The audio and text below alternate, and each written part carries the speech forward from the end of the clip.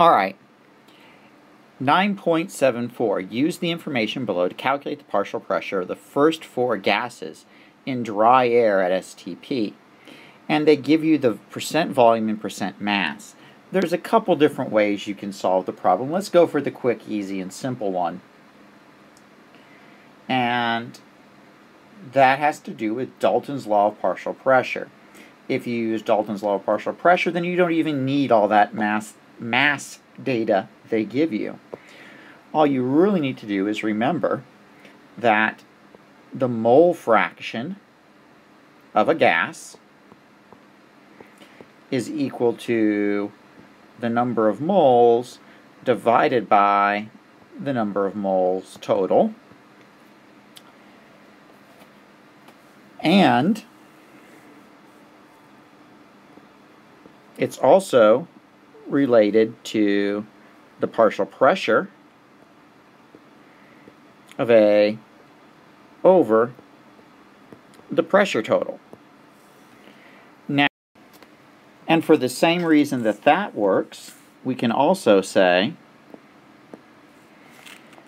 remember, PV equals nRT, and in Dalton's law we said it works because pressure is proportional to number of moles. Well, guess what? If you look at it, volume is also proportional to number of moles. So this mole traction trick works with volume as well. So your mole fraction is equal to the volume of A times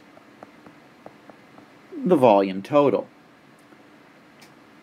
Well, how does that get us to pressure? Well, we know the relationship between mole fraction and volume. The pressure of gas A is equal to the mole fraction of gas A times the total pressure.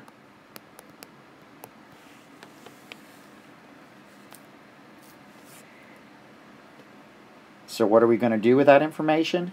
This is what we're going to do with it. We're going to figure out the mole fraction of nitrogen. So we have the mole fraction of nitrogen, and we know that's equal to the volume of nitrogen, 78.08%, over the total volume, 100%, right? So that gives us a mole fraction of 0.7808. So the pressure, the partial pressure of nitrogen, will be equal to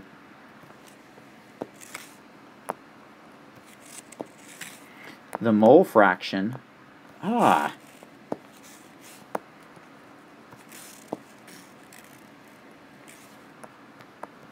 mole fraction of nitrogen times the total pressure. Well, we just solved for that mole fraction of nitrogen. So what's our pressure total?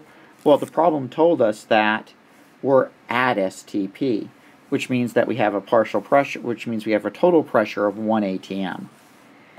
STP equals 1 atm. So the partial pressure of my nitrogen is going to be my mole fraction times my pressure total. Grab your calculator there to work that one out.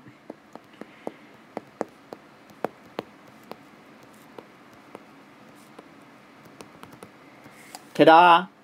And it's going to work that way for all the rest. That's it. Beep.